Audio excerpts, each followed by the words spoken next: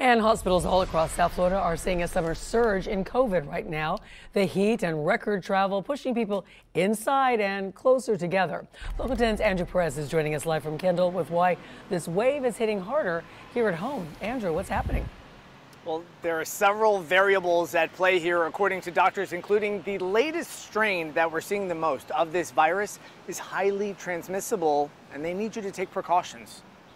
Record travel across the country, indoor gatherings because of all the heat, both lending themselves to a summer surge of COVID, the scene playing out at hospitals all across South Florida. These tests are coming back positive at like a higher rate. It really is back.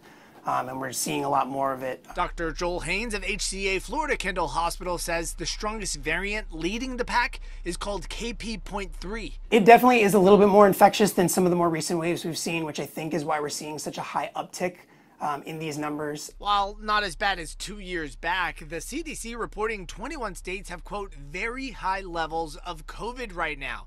Tracking data isn't as specific as it used to be, but Florida is among those states seen in our wastewater data. It's important to take precautions. COVID itself has been lasting longer and longer, especially in people that have weakened immune systems. Different viruses are going to peak during different times of year. Dr. Marcos Mestre with Nicholas Children's Hospital says COVID seems to peak 2 times a year, affecting children just as much. The summer surge felt there too. Yeah, we saw in the month of July, just to give you an example, we hadn't seen this for quite some time. We had 60 hospitalizations with children that did have some component of COVID. He says fever and cough is something to keep an eye on, but there are times where more intervention might be needed. When you start seeing the more severe signs of respiratory distress, difficulty breathing, having a tough time speaking or catching your breath, then at that point you want to come into the hospital. Isolating, masks, making sure you're being careful around people that are high risk when they get this disease is really the most important thing, because that's the subsection of the community that's going to be hit the hardest by this.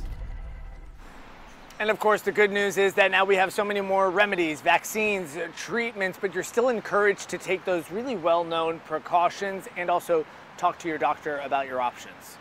That's the latest here in Kendall. I'm Andrew Perez, Local 10 News.